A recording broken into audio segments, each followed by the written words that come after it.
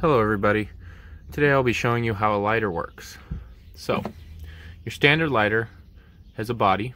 This contains all the fluid, and generally they're advertised as having 10,000 lights.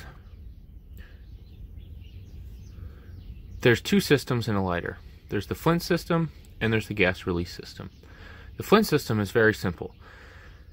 These two plastic posts hold the wheel in place, and then this spring pushes this piece of flint up against this stone. This circular stone gets turned, and the pressure from the spring causes a spark between the stone and the flint. When you combine this spark with the gases, that's when you get your light.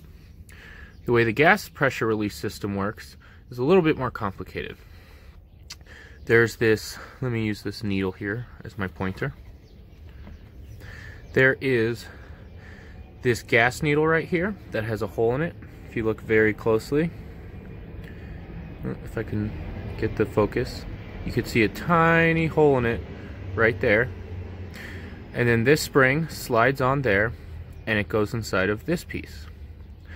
When this end of the button, or this end of the button attaches to there, and when you push down on this, it lifts this up. This entire assembly drops down into this circular piece. This circular piece threads in, twists in to the body itself. This circular piece is what controls how big the flame is. When you turn the adjuster to the left, it threads this down the hole, causing the chamber to be smaller. When you thread this up, it causes the chamber to be bigger, which allows for more gases. This entire assembly here then gets put into this plastic piece, which rests above these two pieces, which are a part of this. Now, most people think the tube inside of a lighter is just a tube with a hole on the end of it. But if you look, you can see there is no hole on the tube.